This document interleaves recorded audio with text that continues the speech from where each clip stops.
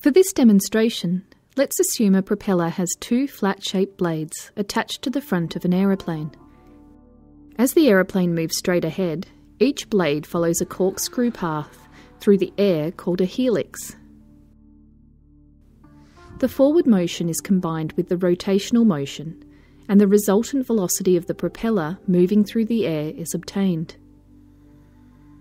The upgoing blade experiences the relative airflow directly opposite its own flight path. The angle between the relative airflow and the blade is its very own angle of attack. The downgoing blade also experiences a relative airflow directly opposite its own flight path, and this is its angle of attack.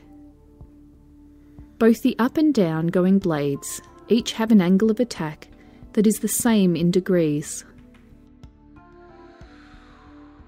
Both blades produce the same amount of thrust as they rotate.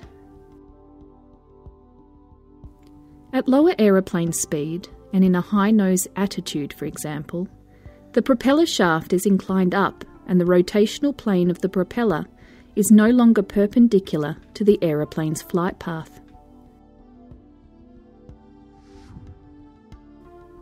The downgoing blade has a greater angle of attack than the upgoing blade.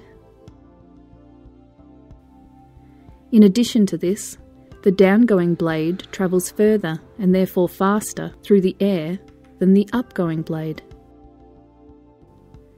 These two effects combined cause the downgoing blade to produce more thrust than the upgoing blade and cause the aeroplane to yaw to the left. This effect is known as the Pfactor, or the Asymmetric Blade Effect.